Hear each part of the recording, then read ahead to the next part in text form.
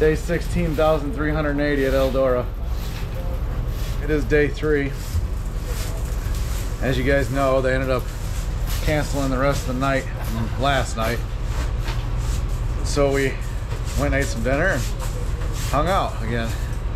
A lot of people left. Folks that didn't make the show already, they left. And then some people just simply have long ass drive home and work obligations and things like that. Lucky for us, we're only 2.5-ish hours away from home, so as long as we can get out of here at a decent hour, it shouldn't be a big deal. Just getting things ready. We've actually moved pit spots. We were pitted right down there, and spot opened up next to this freaking 5M car, this guy here. So we moved up here, a little bit higher ground, drier ground. So what are you doing, bud? What's all this? The waste and effort. It's just muddy. We need a pressure washer. Mop, pressure washer. But everybody's getting out and around. Pit gates open here soon. Got a few little things to go through. We get the hot lap today. That's nice. We can try something. They've been working on the track since first thing this morning. They had tractors out there tilling it up and turning it over and trying to get it dried up a little bit. Campsite areas, they cleared out a little bit too. Looks like Mom and Dad are going to get to move their rig up a little closer. We'll get things around here and get this day started. Anderson, we move back to the next row, which should be row number 5. It'll be Oliver Gentry in the 0-3. I got India. Brandon Brown. Brandon Brown, yeah, we bump back to row number 6. Brandon Brown out of Huntsville, Alabama, and then I believe it should be BJ Gregory, the Ohio racer out of Lyons. Then it's Rick Lawrence. All right, lights are out. Get ready to roll green. 25 laps. Be safe, guys.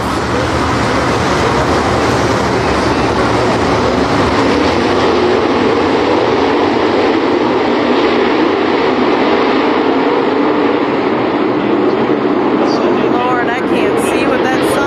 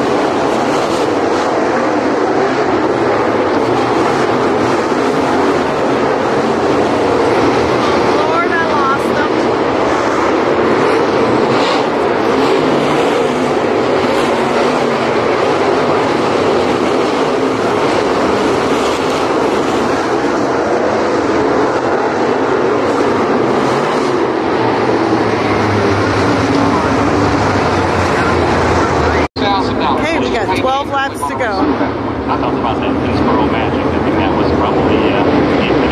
So lights are on. Moving over to ride up wire to wire. Into the wall.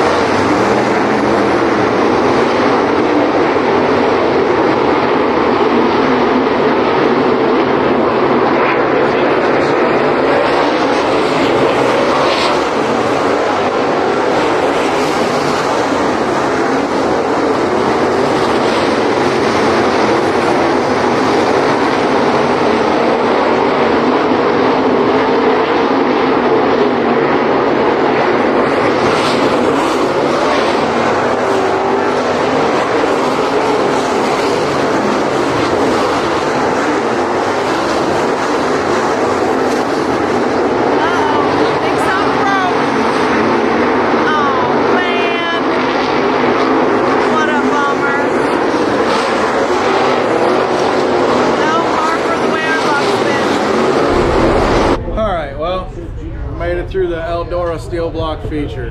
When I say made it, because that was about what it was, and we didn't even make it. We broke with like 2 or 3 to go. First start of the race, we weren't bad, and then we had to restart, and some guy, I don't know, I think he's kind of stupid. He tried to go in the infield where it was muddy because he thought that was going to help, and just completely coated the shield in mud. And so that didn't help, because going down the front stretch you couldn't see shit, you know. And then the sun in turn 4, like there was like a part of turn 4 where if people would have been wrecking, you would have drove right into it, because the sun was right in your eye. And so anyhow, we get shuffled back, running around there, starting to figure out what we need to do. Went to the top, it was better, it was rough, it was really, really rough. And right before a caution come out, I noticed the car started kind of feeling like the motor was flat a little bit. What the hell? And I had a big chunk of shit packed in the left rear because it had a hell of a vibration. So under caution, I went to weave the car around to get it out, and the motor, like, something was either broke or knocked the plug wire off. So we get into the hot pit, tell Brandon and Dad, hey, check the plug wires, man. I think it knocked one off. Sure as shit, knocked the plug wire off. We were able to put that back on, luckily. Go back out, started the tail. Matter of fact, started the tail about a half a track behind the field. Ran the field down, got a caution as soon as I caught the back of the field. And then we went on a charge, man. We drove up to, I think, almost 9th. I mean, the car was pretty good. It was just trying to survive. Drove up to 9th before another chunk of shit broke a fan blade and knocked a coolant bypass line off. So that mark in the shroud there is where the fan blade hit it. That's the broken fan blade down there. And there is the bypass line that got ripped right out. You can see the mud pack down in there. So here's another interesting perspective. Look at that sail panel right there. That's just from shit hitting it. That's why it's bent. This is another impressive one. Shit hitting it. You look at my windshield tape. So that didn't help. That was gone on lap 1. And that was the only thing that would shield the sun out of your eyes coming off of 4. So a little bit of damage, tire mark. Nothing. I mean, honestly, for as bad as that the track was and the way some of these guys came off, I'm not really disappointed about it. We were pretty good, all things considered. So it was ripping noses off of cars, and you know, some people fared a lot worse than we did. So there's our steel block weekend in Eldora. I mean, I'm happy we came down.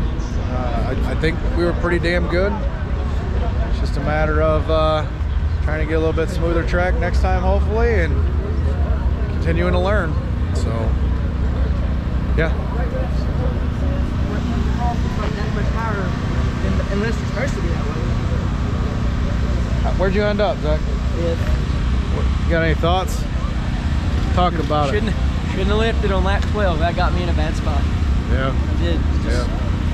It's fun though. I mean, 100 laps gonna be hard. I can tell you that. Oh, no man. way. Yeah. It's Eldora though. It was fun. Yeah.